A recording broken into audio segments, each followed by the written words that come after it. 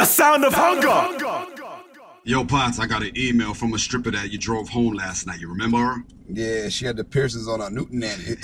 How you know all that, man? You know how I know, You man. nasty motherfucker. Look. Don't judge me, bro. She said she left a black bag in the back of your car with about $800 in it. You see it? Yeah, I see it, but it's like $7. What, 700? Nah, $7.